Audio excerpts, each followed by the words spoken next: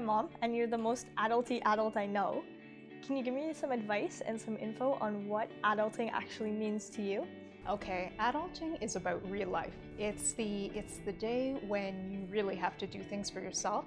In your case, it's going to be the day when you have to make your own food. Oh, no. Okay. So talking about like being a young woman, and you're a young woman still, and I'm a young woman, what do you think, being that you have so much experience, is the most important thing that a young woman should do to prepare herself for the world and for life as she gets older?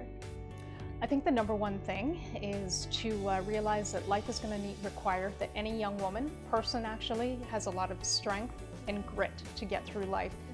And I don't think that's appreciated enough, that the stronger you make a girl, child, person, the better off and the easier it is going to be for them in life. Like I can recall when I was really young, you were always taking me to the office and stuff, and I wasn't like I had my Barbie doll time and that kind of stuff, but it was also like a lot of like learning about the world and learning about how to like stand on my own 2 feet. And that comes back to like adulting and how you're saying like independence is so important, you know what I mean?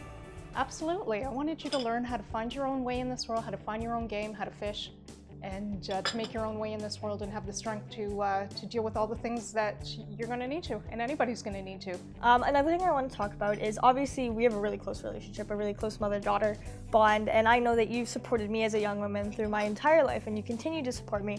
I just wanted to know from your opinion how you support a woman and why it is so important, do you think, for women to support other women? Throughout my career, I've been both lucky and unlucky. I've met really great women, and I'm surrounded by a tribe that I have that push me up and I push them up, and together we go further. I've also met the opposite, and that's just such a negative experience. It doesn't benefit anybody, and it only makes the world a worse place.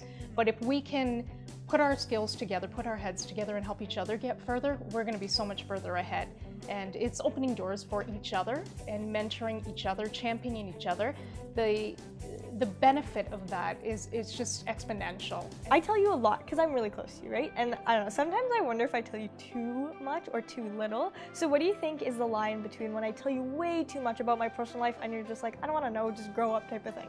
The type of open relationship that we have, that is unique to us, and it may not work for everybody, but in our situation, I'm good with that because I want to know what's going on in your life, and I can accept that. Being that you've passed your teenage years, what would you tell your teenage self? You know what, it's kind of a conundrum, my advice, because on one hand I was a really big planner and I planned out my life. And in some ways I wished I was more spontaneous and traveled more, which I'm kind of making up for now. But it would have been a bit more balanced if I'd done it all along instead of being so responsible all the time. So it's a fine balance between responsibility and also having fun.